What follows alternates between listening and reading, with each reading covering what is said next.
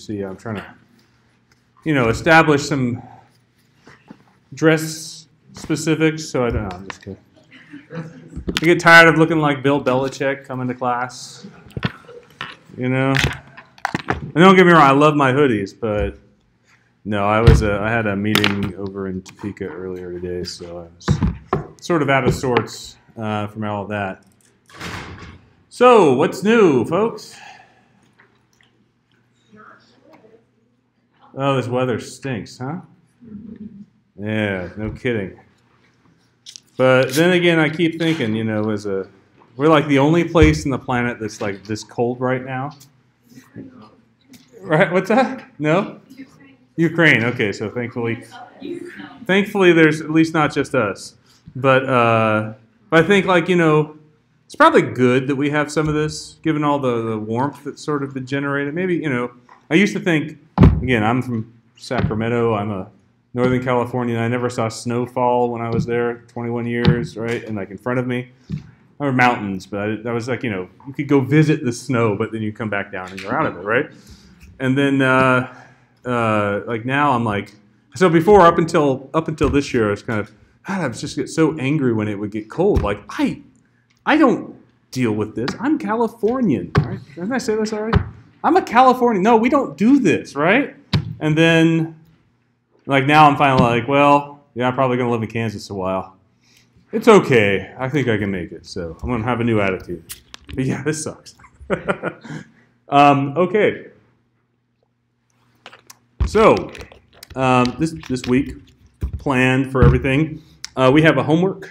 It's out. It's due next week. Anyone look at that yet? Yeah. Is that good or bad? No, shaking your head. Don't want to say it. That does not. The feedback I'm getting is so far negative. Let me tell you. So yesterday I recorded the lecture on mixed models, and there's a reason why it comes second, because that is really painful. So if there's anything I can tell you right now that this is going to be better once I help you get through a little bit of this, I promise you'll like this way better now, but then like the next homework is going to be worse.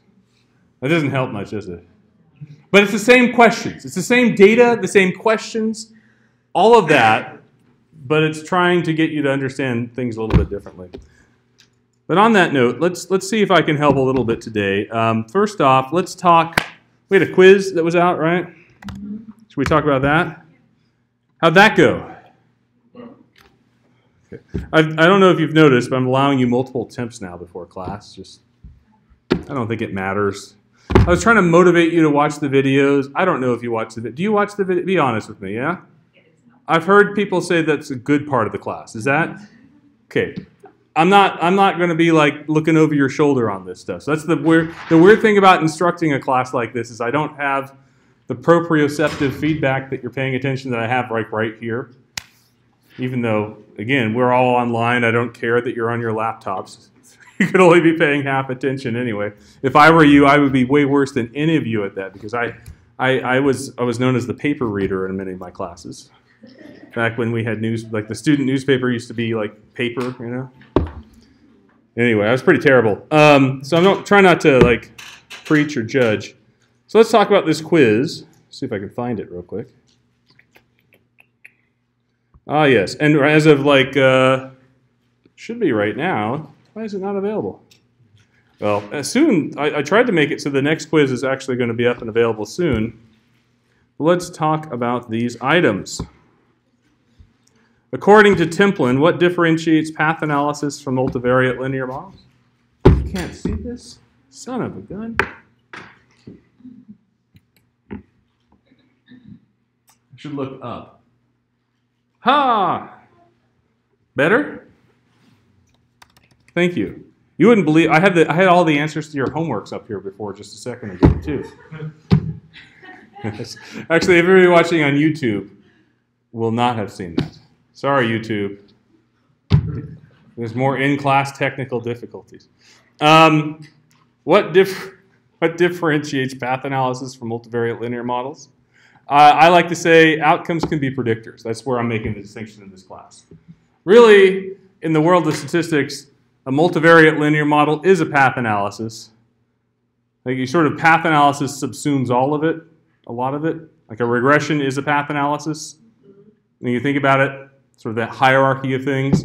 But I'm trying to make that, that's why I made this according to Templin for this class. I was trying to separate that out because when you start having outcomes that can also be predictors, then you introduce the indirect effects. Everybody loves indirect effects. That's the next question. I did like this. Path analysis is for losers. I could just hear our president saying that. That's why I figured that not many people would pick it. So, anyone pick that just for fun? I was really tempted. Because you can take it over again. It's like, yes, that one. Magic and that. So how do you calculate an indirect effect? Does anyone remember? Multiply the slopes of the regression along the way. That's right. Very good. So I didn't talk about this last week, but you could, in theory, have an indirect effect between one predictor leading to one outcome, and that outcome predicts another outcome, and that outcome predicts the third. There can be an indirect effect that goes through all three of those, right? Because and the way you calculate it's the same, the multiplication of each of those direct effects. Cool, right? Yeah, Alan. The longer the chain, the smaller the indirect effects can be. It's possible. It depends. It certainly ups the chance. If any of those are 0, then the whole thing has to be 0. Or if any of those are less than 1. Pardon me? They're always between 0 and 1. Right? Then that would be the case. They're not. I mean, the direct. If we calculate them from an unstandardized point of view, they're not always between 0 and 1. They're always in units of y per units of x. Always just regression slopes. So that depends on what the units of the outcome are. If you're talking about standardized units, then yes, those are always less than 1. And so in theory, yes, you could have the longer the chain, the smaller the indirect. But that should probably make sense pragmatically. Anyone pick magic? That's good. We're done with the days of magic, right? No, magic is how you get published. Sorry. Sort of how you have the great... one of the skills I lack is that, I don't know what you would call it, maybe we call it emotional intelligence now, where you're just able to put up with that BS and just kind of keep persevering. I just, without doing anything that takes you farther from your end goals. Learning how to have that, though. Anyway, so, cool. The other thing I was going to mention about path analysis, actually, no, I think I mentioned that. I think I'm good. Questions about path analysis at all? Nah. Questions about multivariate regression? Should we get into homework? Okay.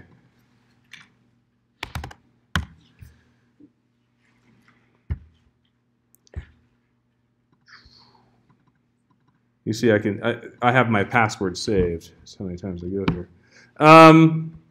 Where do you want to begin? Just said I actually have a question. Oh, path analysis, yes. So when you were doing all the different models, Yes, it's model crazy, huh? and you were comparing the two, I'm wondering how close do they have to be in order for it to be a good effect? How close to variables would have? Good fit, sorry. So you have 0.27 here and then 0.287. Let me go to my slides real quick. Model number 4, and then it's a good fit compared to the other ones that aren't a good fit. Yeah, I sort of went overboard. Yeah, I really went overboard on that just to kind of give a demonstration of where good and bad happens to be. But let me walk you through those a little bit. Mainly because it is hard to tell. And I will say that there are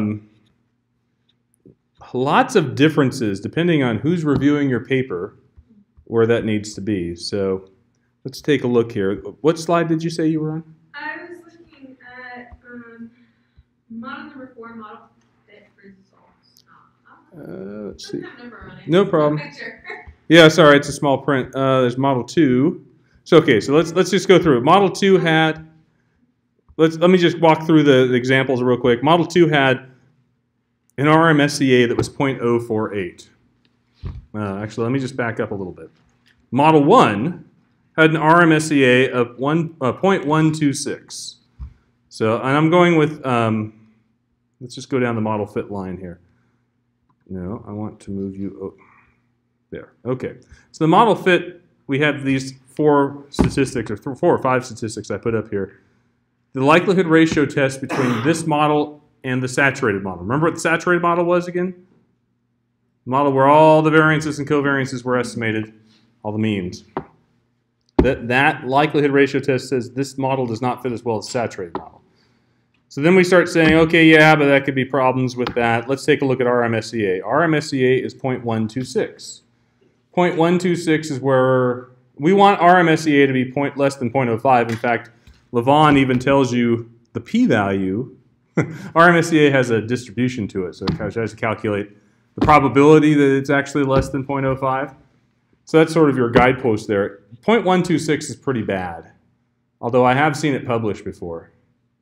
So when, Ahmed, you've worked on these before. Have you seen 0.126 in any of the research you've worked in? No. So Like 0.08. 0.08, somewhere around there for that one. I rarely see the likelihood ratio test being non-significant in almost anything I do.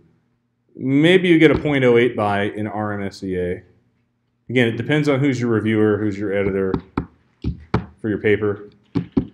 If you're worried about the truth, I think the smaller that gets, the better it is.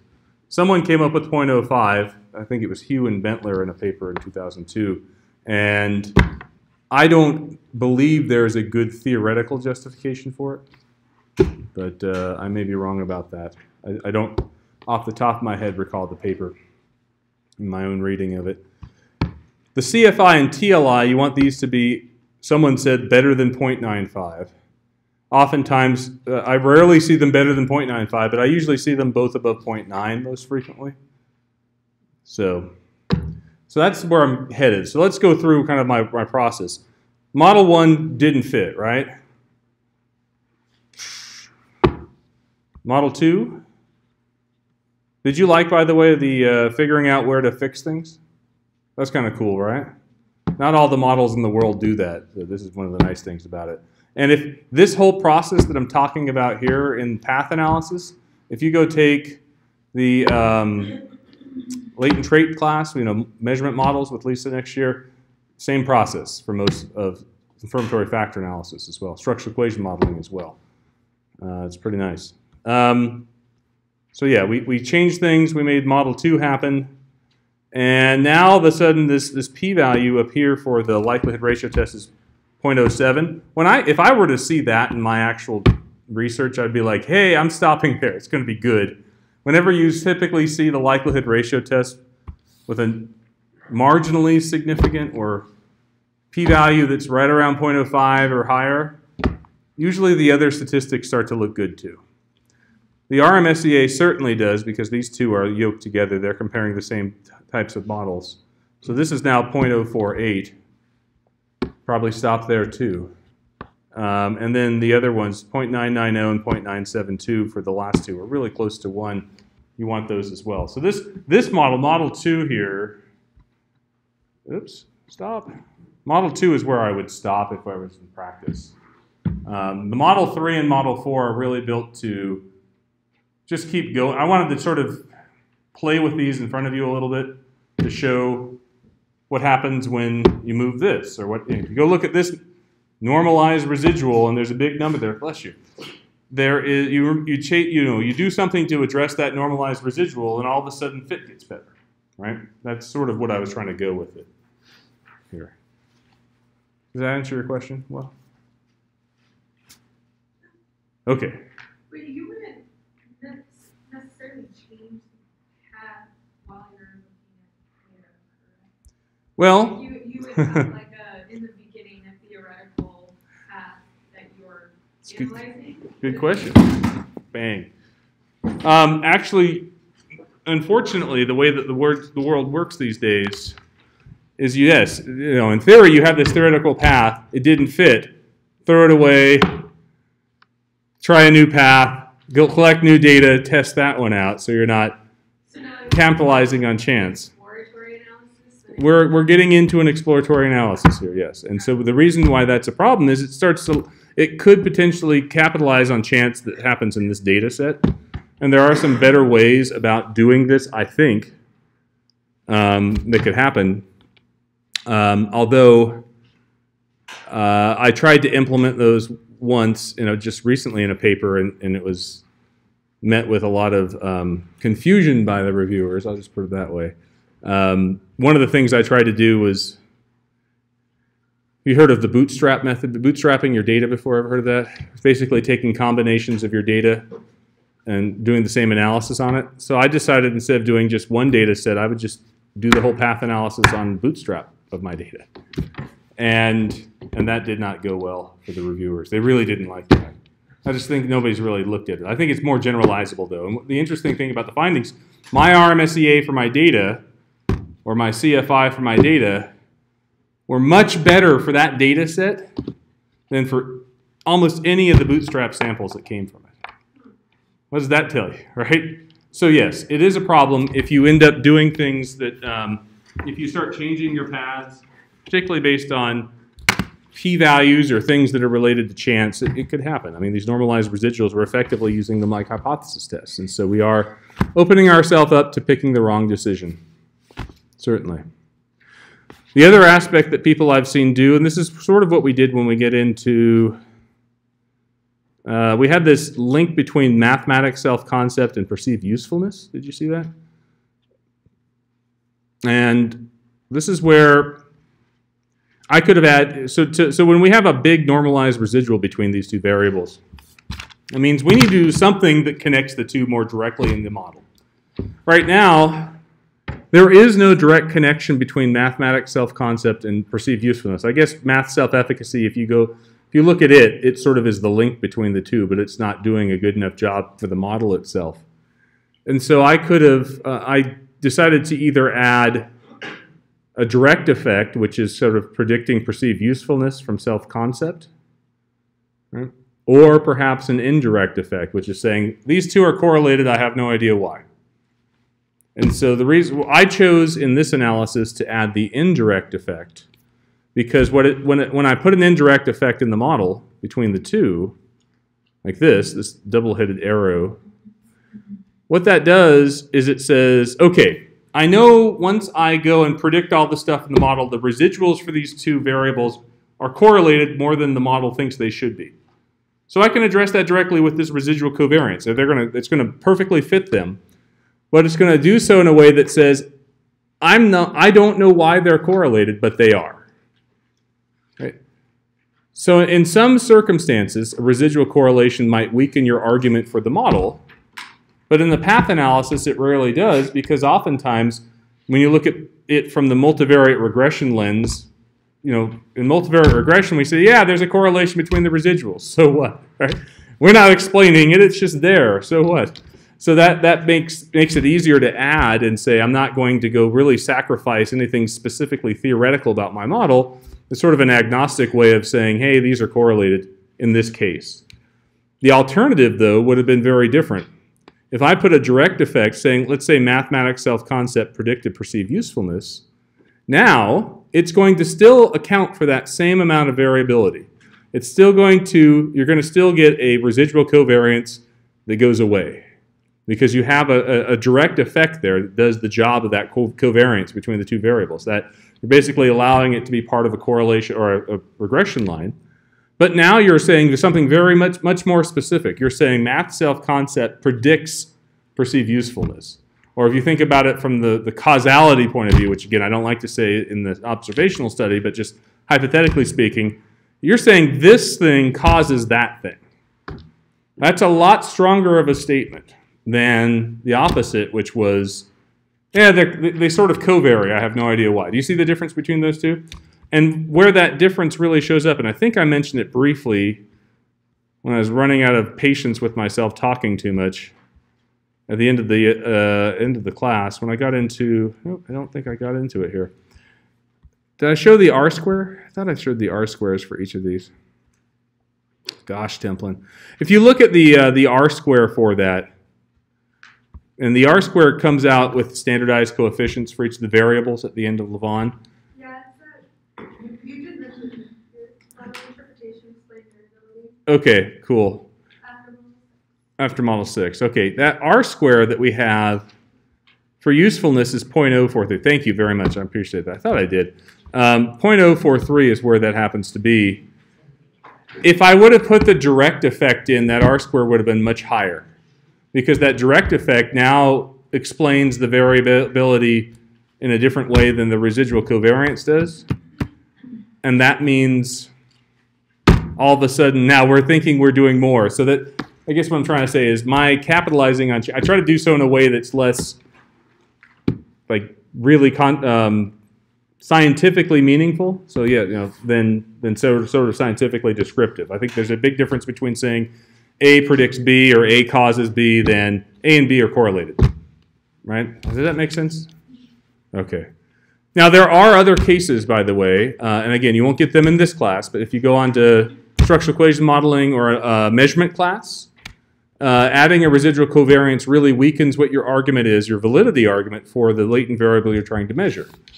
So for the same thing can happen, it's like a path diagram. We just have a latent variable in it if we have a confirmatory factor analysis. Let's imagine we have a survey, questionnaire, something like that, and we want to measure some trait, self-determination, let's call it, or something like that. And you can see that there's a big residual covariance between a pair of the items. If you put a residual covariance between those items, one of the things that happens is now you're saying it's not just a person's self-determination that causes the pattern of correlation between the items, it's something else as well. Right? And so there's some models out there where that residual covariance will really weaken your argument for the model. Usually the ones where we have latent variables, the observed ones, it tends to just be like, oh, I guess that's okay. Ahmed. Bless you. The unique variance, right? Yes, that's right. The residual covariance between items. That's right. So if you have a pair of items in a confirmatory factor analysis, and there's a residual covariance that's large between them, and then you add a residual covariance parameter for those pairs of items, what you've done then is to say it's no longer that trait you're trying to measure that's causing all of the patterns of correlation in the items. It's now something that you can't explain in addition to the trait. And that's a big step. It's no longer just self-determination, for instance, in my example. It's self-determination and something else that I don't know what it is. Right? That really weakens what you're trying to say about that analysis. But when it comes to observed variables that we believe are truly observed, although this example is bad with that, none of these are observed with the exception of perhaps college credit hours, high school credit hours, and sex. The observed variables, for whatever reason, well, for good reason, don't have that same criteria. It doesn't weaken the model as much when you add the residual covariance. Nuanced. Is everybody tired of this class? I'm looking at you all thinking, you're tired now, right? It's a lot, right? It's just complicated stuff. It really is. Yeah, Ryan. Let's do homework. Actually, before we get there, last chance. Questions about lecture concepts? Oh, I guess I wouldn't say last chance. But I know that homework is going to take us, we're going to go a while with homework. All right. I'll pause the lecture questions. Not last chance. There's no last chance for pretty much anything. Except for the NCAA tournament, I guess.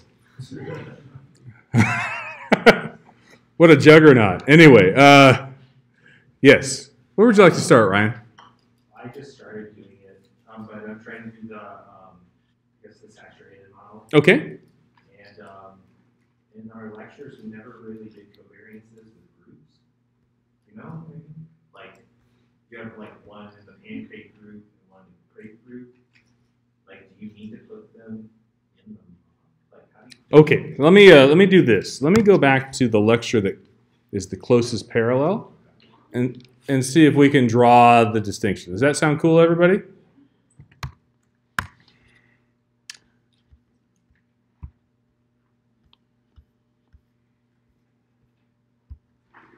Multivariate linear models. That was, it's just last week. We all had hope.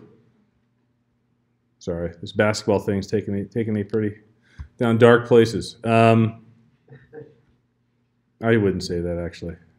I thought it was pretty cool we got to go to the Final Four. I didn't ever expect to be there. It certainly didn't ruin my weekend to see them lose. I sort of, what happens. Huh? This is syntax from the Multivariate Linear Models lecture.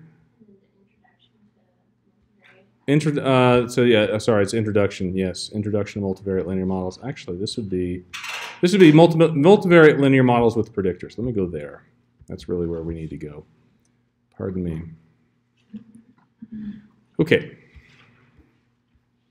So our multivariate linear model with predictors. I'm so tired of talking about perf. Perf. Now we had two outcomes: performance and usefulness. And we needed to predict it with female, college credit hours, and the interaction of the two. And in this analysis, let me do this.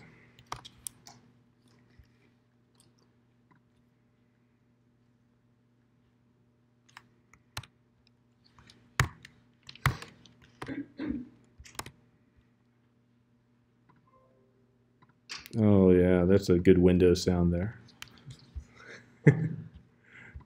Sorry. This gets all quiet. We need something to break up the monotony here. All right, load simplot. There you go. Okay, so in this analysis, we have performance, we have usefulness. Those are the two outcomes. Can you see this okay? Is this visible? We have a grouping variable named female. We have a continuous variable named CC10, and we have the interaction between the two of those variables. This is starting to seem familiar. So now, we want to build an empty model in this crazy Lavon world to be able to enable us to do the simultaneous test of adding more than one regression weight to a model, right? To be able to compare the likelihood ratio test between the model with variables in versus the model that doesn't have it. We need to put in each of the models with a 0, and each of the variables, each of the predictors with a 0 in front of them. It's a little weird. It's like saying, I know, hold that thought, there's going to be variables here in the future. Right? Does that seem a little weird to you? Let me see if I can tie this more to homework too. So let's compare here. In this homework assignment, you have two outcomes. You have the rating for a person, the average rating for persons who had when they made crepes, and the average rating for a person when they made pancakes. Does that seem familiar? Okay, cool. Cool. And we need model number 1, which is an empty model with an unstructured covariance matrix. So I can see your question. The covariance matrix, really the covariance matrix in this case is going to be unstructured for, it's what we talk about with the dependent variables, the outcomes. The covariance matrix for the endogenous variables, the exogenous variables, the predictors, is already going to be done by default for Lavon. So really all we need to specify is the covariance, is sort of the spots for the outcome variables. So if I go back to the R syntax just for this other example, I have two outcome variables, so performance and usefulness. So my Lavon syntax is going to have a section under means here, and this would be like crepe ratings, and this would be like pancake ratings. Each followed by a tilde. Right. And then you don't necessarily have to put the 1 there, but just copy and paste my syntax and change the variables is where I'm going with this. A 1 represents the intercept for each of these regression lines. This 0 in front multiplying female says, let's pretend that female was a predictor, but we're going to fix the regression coefficient equal to 0.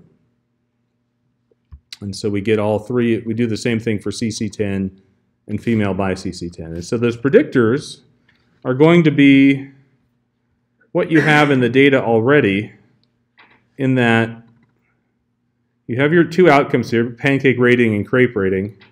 Crepe class, which should have been one of the predictors, right? The crepes were the, what did I say was the, actually, hold on, what was the, crepe, so yeah, crepe class. Pancakes instruction is the reference group.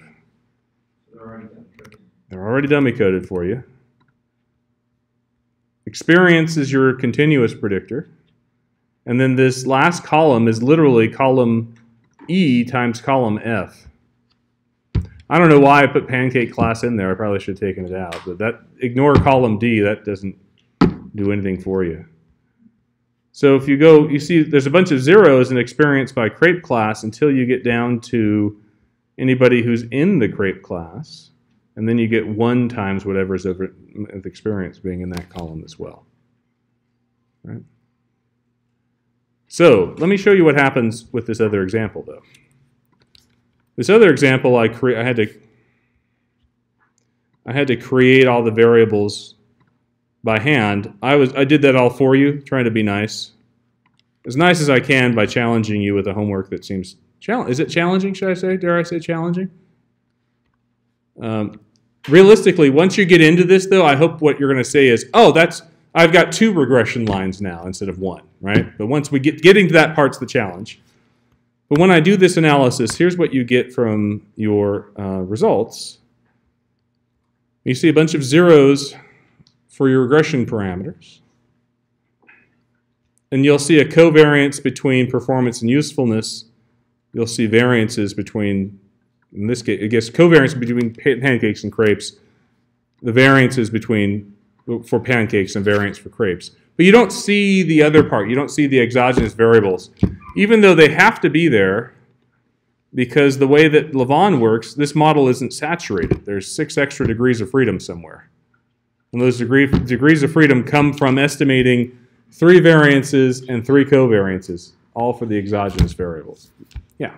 Do you need to have pancake class in there, or just crepe class. If you put, what will happen to your analysis if you put pancake class and crepe class in at the same model?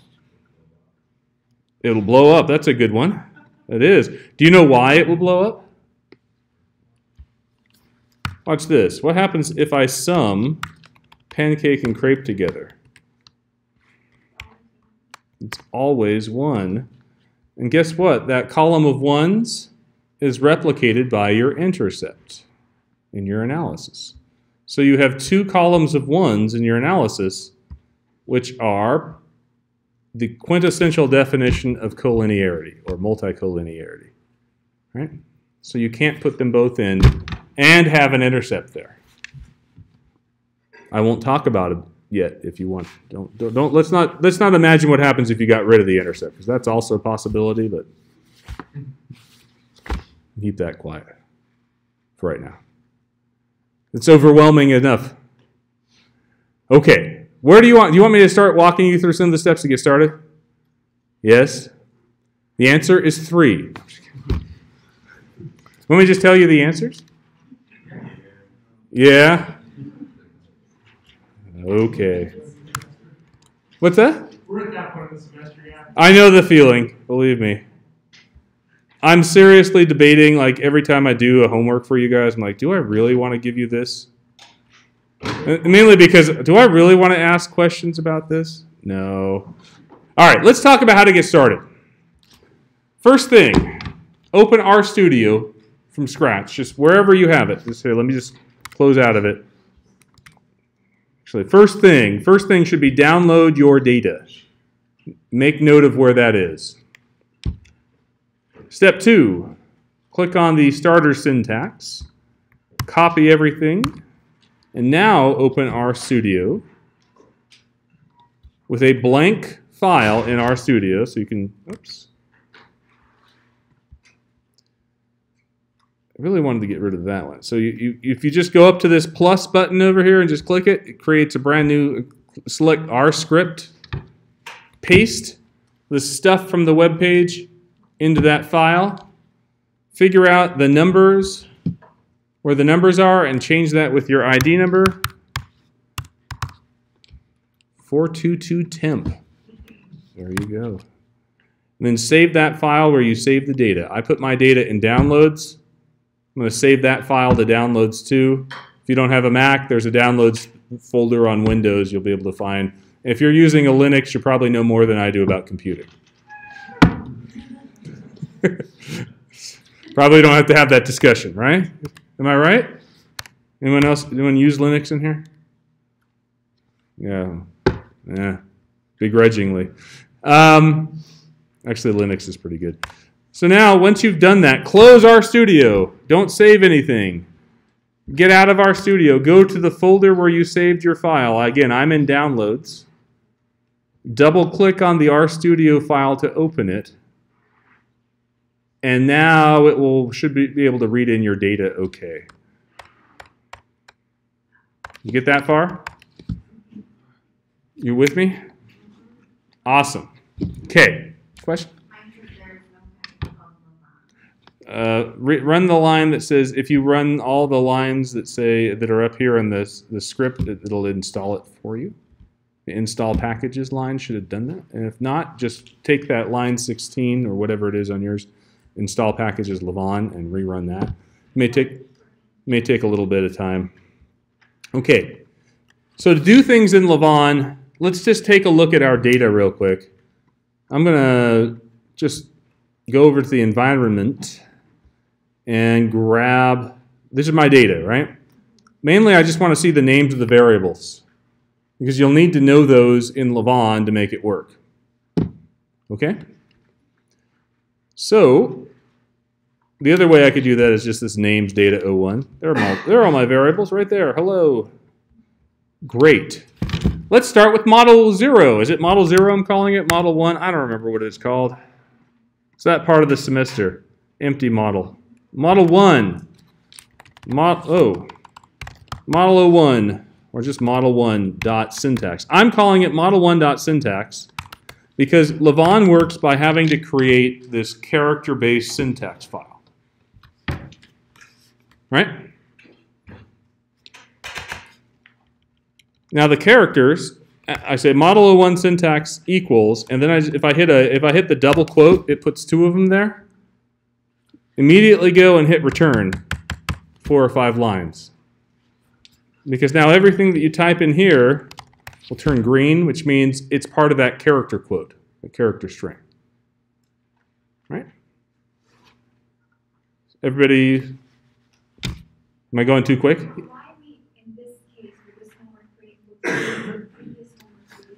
Because the people who create our packages can do so in any which way they choose, and they all choose it differently to drive me nuts and try to teach it. That's exactly, yeah, it's mainly because Lavon requires you to have it all in quotes. And the reality of it is there are a number of packages that do it this way, and typically those are the ones that have more than one dependent variable involved in them.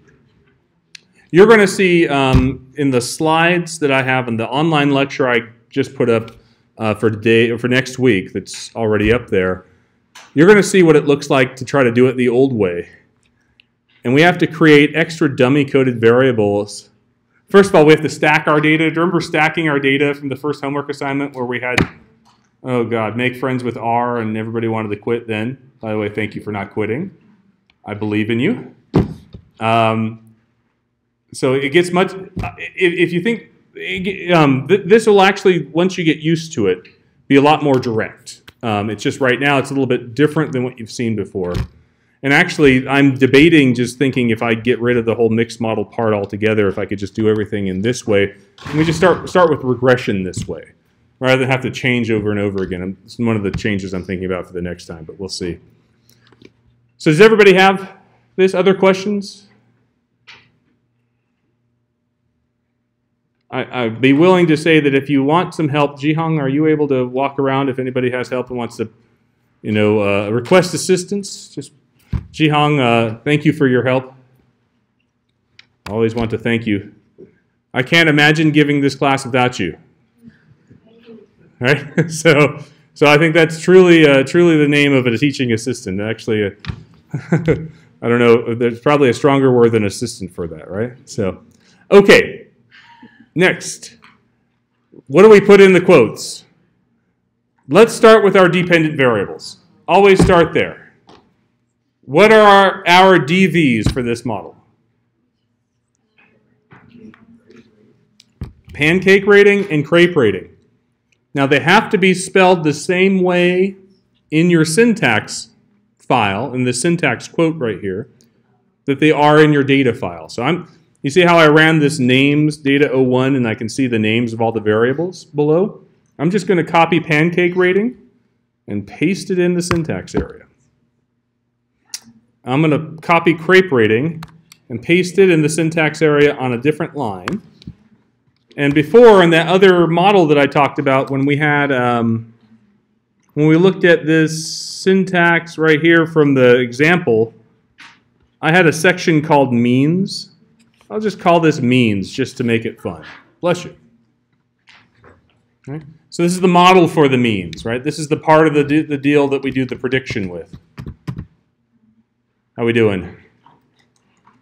Now, each of these, for each line, for each row of this output right here, functions just like the syntax we had in LM, meaning dependent variable tilde, and then what you want to predict it by. But in this case, we have to know all the variables we need to predict it by to make it run. Right? So tilde, we know there's an intercept there. I'm just going to put a 1 there just because I can. What are the variable? I can put another tilde here for crepe rating and a 1. And actually, believe it or not, if that's all you did right now,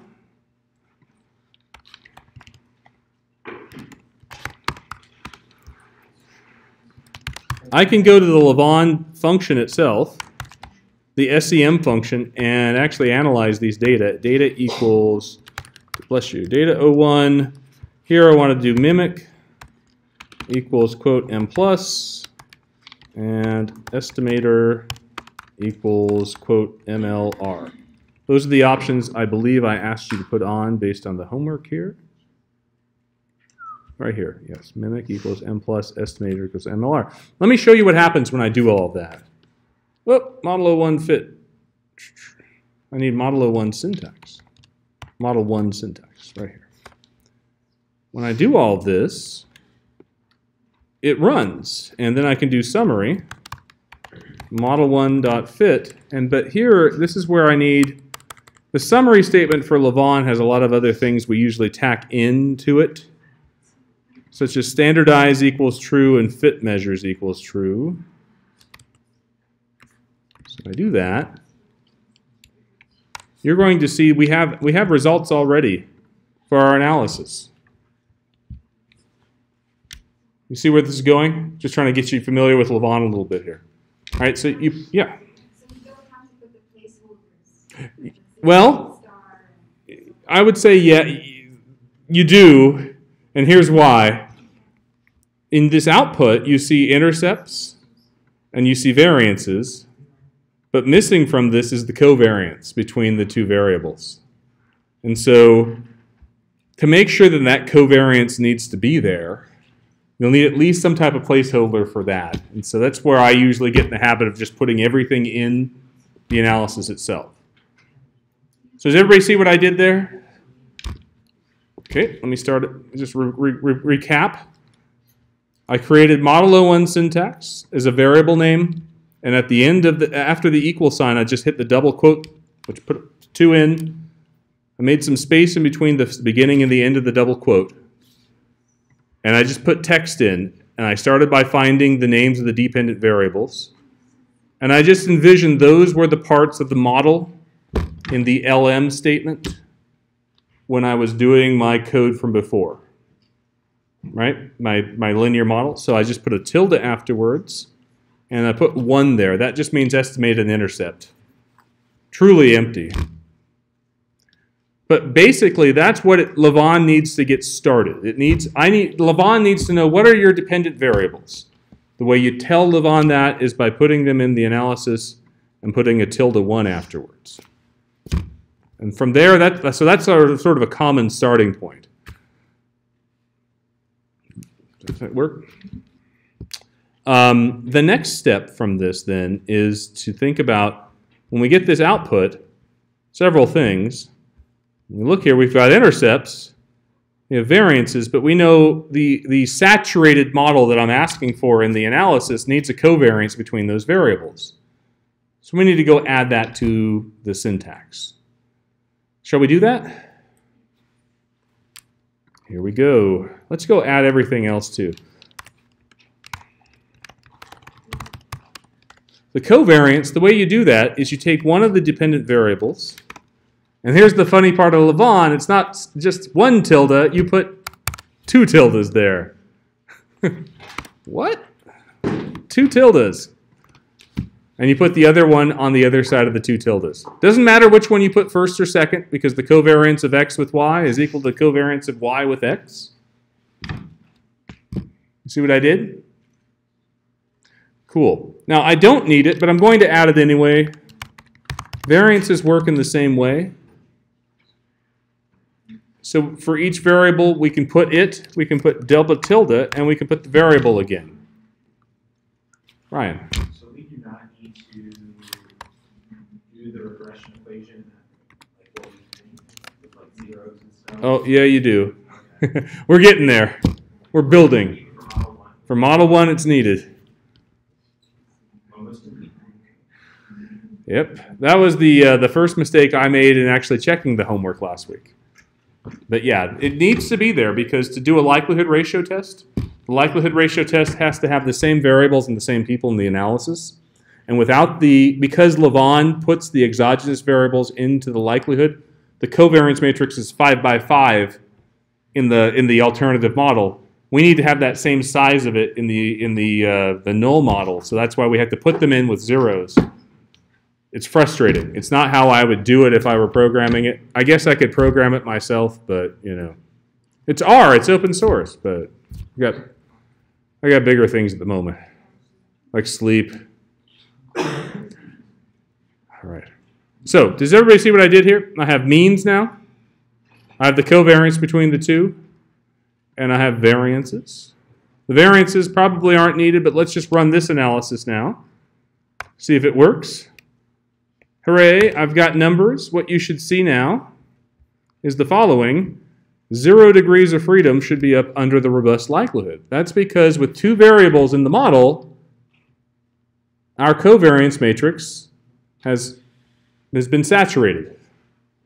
We have a mean, we have a variance for each variable, we have a covariance for each variable, we have a mean for each variable. We've got all the parameters, they're all done. So when you see 0 degrees of freedom here, it means you're fitting a model that's equivalent to the saturated model, because when you do the likelihood ratio test, degrees of freedom comes from the difference in parameters. Yeah, it's perfect fit. It's where you want it. It means you don't have to worry about model fit anymore. And when you look down at the bottom, now you do see a covariance as part of the output as well. All right? So we're almost there. Questions on this? Can you go back up to the model fit syntax? Yeah. If you don't see model fit, under the summary statement is going to be the problem. To see the model fit show up in summary, you have to put this fit.measures equals true into your summary statement as an argument. So summary is a function that's called a generic function. It means that you can sort of when you build an R package, you can make your own version of summary.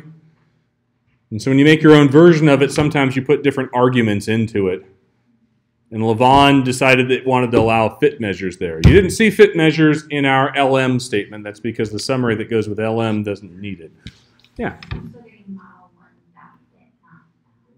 Ah, okay. So in that case, make sure it's model1.syntax that shows up in the SEM bracket here.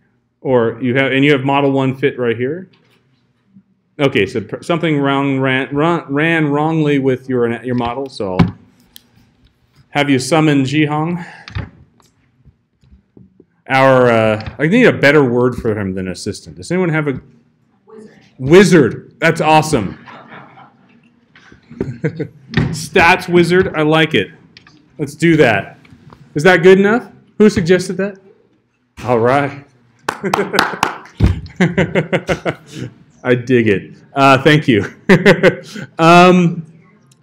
Hey, folks, I know this is now when we normally take a break. If you'd like to take a break, should we take a break now and just think this over and then come back and we'll walk through the rest of the steps to get started? Okay. How about 10 minutes? Come back about 35 after. If you want to ask me questions, just queue up over here and I'll talk to you right now. I'm going to stop the stream and we'll come back in 10 minutes.